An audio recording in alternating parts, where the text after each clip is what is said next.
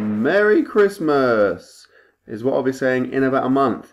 But for now, how's it going? This is Matters Fitness, and this is some footage from a shoulder workout I did the other day. Now, I have in the past been guilty of neglecting my shoulders somewhat because I tend to do them with chest and triceps, and because I've been putting a bit of emphasis on chest recently, I tend to do shoulders second or third, and it means by the time I get to them they're quite tired and the quality isn't always great. So on this occasion I decided to do them first, and I spent a good 45 minutes just doing shoulders, and it was really good. So what I did was I started with some, as you can see, some seated dumbbell shoulder press.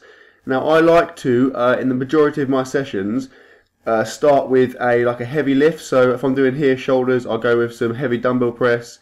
If I'm doing chest, I'll start with some heavy dumbbell chest press, or like bench for example. I just find it's a nice way to start the session. You get some good quality in earlier, and then you can just kind of really fatigue the muscle later on. Yeah, so I did 6 sets of about 8 to 10 reps on that seated dumbbell press, because obviously it was heavier, so I was in a slightly lower rep range. I moved on to some lateral dumbbell raises, as you can see here. I did, I think, about 5 or 6 sets of these, again in the 10 to 12 rep range. And for the last set, I just grabbed a couple of plates and did, like, I don't know, 18 or 20 reps. Then that guy walked past the camera and ruined the shot. And I did a few like partial reps as well, as you can see.